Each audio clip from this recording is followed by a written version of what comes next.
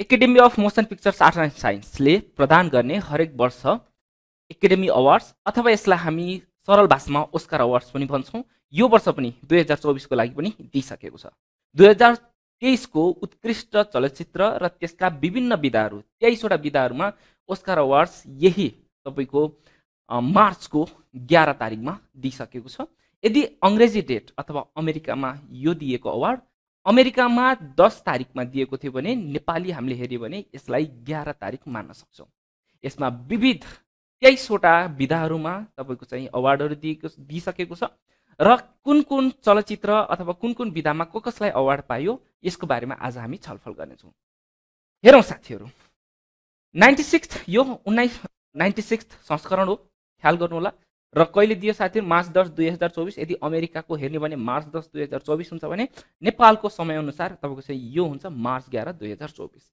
Dolby theatre Hollywood USA यो धेरै जसो यही थिएटरबाट दिइन्छ भने तपाईको चाहिँ यसको स्थापना 1929 मा दिन थालिएको। यो कसले दिन्छ त? Presented by academy of motion pictures and arts and science. र जुन चाहिँ तपाईले चाहिँ अगाडि देख्नु भएको छ साथीहरु, होस्ट उहाँ हुनुहुन्थ्यो जिमी केवल है। जिमी केवलले यसलाई तपाईको चाहिँ आयोजक होस्ट गर्नु भएको थियो, यसको प्रस्तुतिकरण गर्नु भएको थियो भने यो वर्ष पनि तपाईको चाहिँ 23 वटा विधामा विभिन्न चलचित्र र विभिन्न तपाईको चाहिँ फिल्म जगतमा र तपाईको चाहिँ आर्ट्स कला जगतमा योगदान दिने व्यक्तिहरूलाई चाहिँ यो अवार्ड दिएको छ। 2023 मा उत्कृष्ट काम गर्ने तपाईको चाहिँ हस्तीहरूलाई यो पुरस्कार दिएको छ। कसलाई के पुरस्कार दियो त?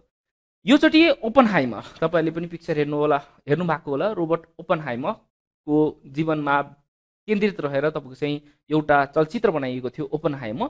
तपाईको चाहिँ यो चित्रलाई 7 वटा विधामा तपाईको चाहिँ पुरस्कृत गरेको छ। हालाकि यो 13 वटा विधामा तपाईको चाहिँ मनोनयन थियो, तर 7 वटा विधामा तपाईको चाहिँ यसलाई पुरस्कृत गरेको छ।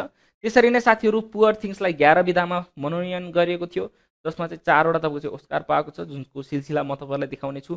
त्यसरी नै तपाईको चाहिँ ल साथीहरु हेरौँ त। बेस्ट पिक्चर ओपनहाइमरलाई दिएको छ। बेस्ट डाइरेक्टर क्रिस्टोफर नोलन ओपनहाइमरको लागि र बेस्ट एक्टर तपाईको चाहिँ सिलियन मर्फी जसले रोबर्ट ओपनहाइमरको अभिनय गर्नु भएको थियो, उहाँको लागि पनि तपाईको चाहिँ best actor, best actress, best actor in supporting role पनि तपाईको चाहिँ रोबर्ट डोनी जुनियरलाई दिएको छ। Best original score, best cinematography, best film editing है। लास्ट वर्ष everything everywhere all at once यसलाई पनि 7 वटा विधामा तपाईको चाहिँ ओस्कार अवार्ड दिएको थियो भने तपाईको चाहिँ यो चोटि पनि तपाईको चाहिँ ओपनहाइमरलाई 7 वटा विधामा तपाईको चाहिँ ओस्कार अवार्ड दिएको छ। हालाकि 13 वटा विधामा यसलाई मनोनयन गरिएको थियो।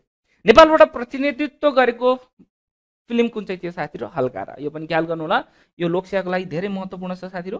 नेपालबाट मनोनयन भएको चलचित्र कुन थियो साथीहरु? हल्कारा। अरु कुन कुनमा के भयो साथीहरु? बेस्ट एक्ट्रेस इमा स्टोन पुअर थिंग्सको लागि तपाईको चाहिँ उहाँलाई दिएको थियो भने बेस्ट सपोर्टिङ एक्ट्रेसमा डेभाइन जोए रान्डोल्फलाई चाहिँ द ह्यान्डओभर्सको लागि दिएको थियो। त्यसरी द ओरिजिनल स्क्रिन प्लेको लागि तपाईको चाहिँ एनाटोमी अफ अ फल चलचित्रमा तपाईको चाहिँ यिनीहरूलाई दिएको थियो भने द एडाप्टेड स्क्रिन प्लेको लागि त्यस्तो दिएको थियो। तपाईले ख्याल गर्नुपर्ने एनिमेटेड पनि आजकल तपाईको चाहिँ परीक्षामा आउन सक्छ। द एनिमेटेड सर्टमा चाहिँ वार इज ओभरलाई दिएको थियो भने बेस्ट भिजुअल इफेक्टमा चाहिँ गोडजिला -1 लाई दिएको थियो।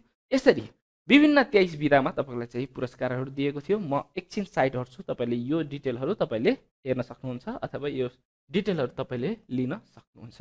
तपाईले ख्याल गर्नु होला, सबैभन्दा धेरै विधामा यो चोटि कसले पाएको छ साथीहरु?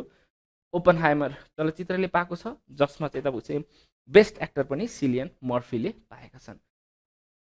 बेस्ट ओरिजिनल सङ यो चोटि तपाईको चाहिँ what was I made for, जस चाहिँ तपाईको चाहिँ बिली एलिस र फिनेस ओकोनरले तपाईको चाहिँ यसमा चाहिँ संगीत र तपाईको चाहिँ लिरिक्स दिएका छन् भने यही तपाईको चाहिँ लास्ट इयर यदि 2023 को कुरा गर्ने भने यो चलचित्र तपाईको चाहिँ जुन चाहिँ आरआरआर को चलचित्रको गीत नाटु नाटुलाई दिएको थियो। आशा छ साथीहरुलाई त्यो थाहा छ। आजको सेसनमा यति नै र यसरी नै तपाईको चाहिँ करेन्ट अफेयर्स तपाईले एडुसफ्ट एकाडेमीको जुन चाहिँ यो च्यानल छ र हाम्रो अर्को सानो च्यानल पनि छ एडुसफ्ट, तपाईको चाहिँ लोकसेवा तयारी, त्यसलाई पनि सब्स्क्राइब गरिदिनु होला। नमस्ते।